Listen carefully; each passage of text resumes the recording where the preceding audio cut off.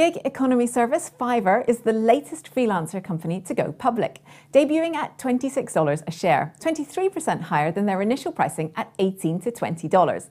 The company creates a marketplace to buy freelance services with a starting cost of $5 per job. Fiverr, much like its competitor Upwork, which had its IPO just a few months ago, provides a platform to trade digital services in a freelance capacity, capitalising on the increase in freelancing or remote positions in the market. Growth projections for freelancing are increasing 3.5% per year, and according to Upwork's 2019 Future Workforce Report, 74% of millennials and Generation Z managers have workers who primarily work remotely. The report also reveals that 50% of managers had increased their use of freelancers since 2016. Millennial and Generation Z workers do appear to be gravitating towards this way of working, with nearly half of all millennials reportedly having a side hustle.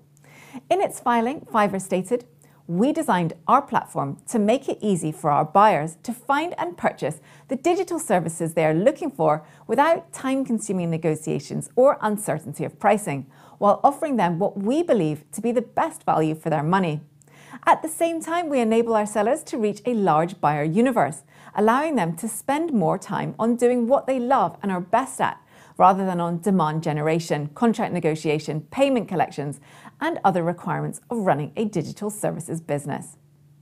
Fiverr was founded in 2010 in Tel Aviv, Israel, by Mika Kaufman and Shai Wininger.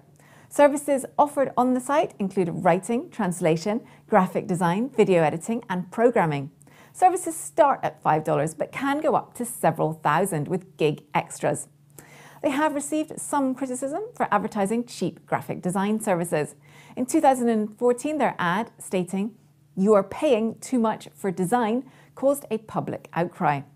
They have since lifted the $5 base price and began allowing graphic designers, logo designers, voiceover artists, and other freelancers to charge the base prices that they set for themselves.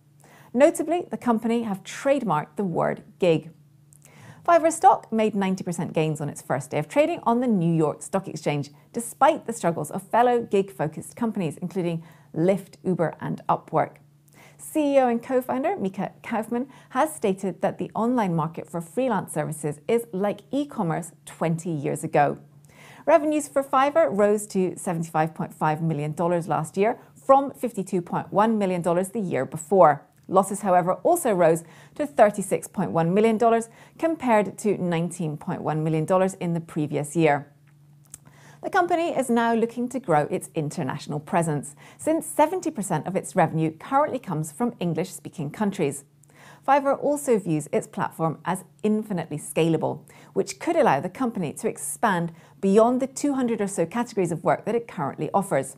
A key issue with them will be whether investors come to view it as a software company or a play on the gig economy.